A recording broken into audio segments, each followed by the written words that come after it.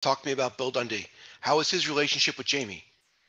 Uh, it's always been not like a father son almost.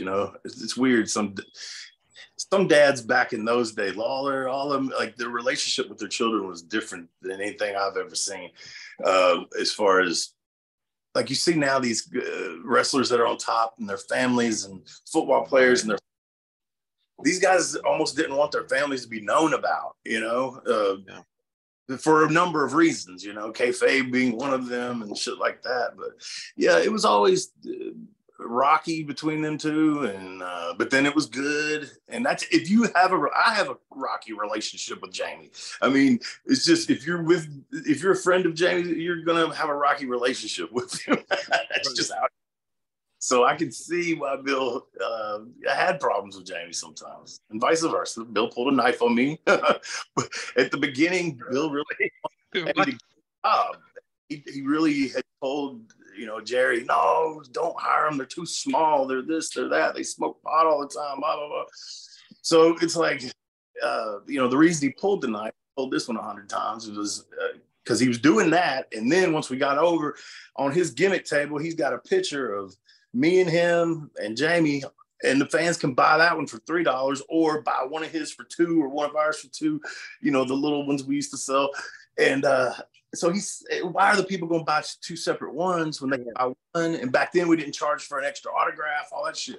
So we were getting fucked. And I said, Jamie, man, come on, you got to say something. That ain't right.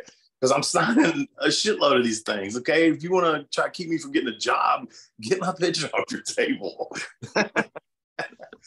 So, long story short, as I said something to him about it, I tried to do it politely outside of the dressing room. He was laid down, already dressed. It was at a spot show, and he with his legs crossed, laying on the bench. And I said, Bill, you want to come outside, man? I want to talk to you. You got something to say to me, mate? Just say it right here. I said, okay. So I said, I don't think this is fair, yada, yada, yada.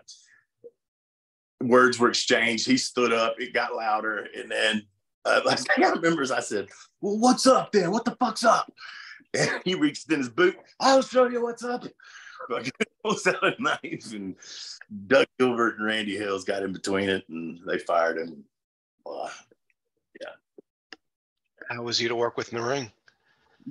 After that, man, he took the suspension basically, and they came to me and said, will you do an angle with him over the incident? I'm like, yeah.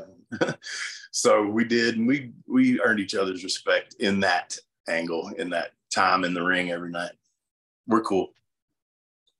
Brian Christopher, what was your love Brian like? Love Brian to death, man. I loved working with him, working against him, as well as being partners, which we had done. Brian had a Dr. Jekyll and Mr. Hyde side to him. 1 minute he'll love you, and the next minute he's ready to kill. But he had a great heart, man. Brian really did. Anybody that knows him really well just knows he was a good dude, man. He just shit got the best of him, man. That's just the sad story of it. I think I love him to death.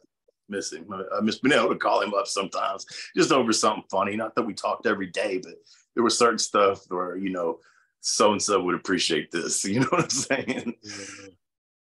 Yeah, I experienced the Mr. Hyde part most of the time when I was around Brian. He was, listen, I'm sure you're a straight shooter, so am I. He wasn't very nice to me anytime I was around him. That was my experience with Brian. I can see it. I absolutely can. I've seen him be a complete asshole. I mean, two people. I mean, he's. I'm not going to go into too much detail, but he and I were alone at someone's apartment one night, and I saw a real dark side.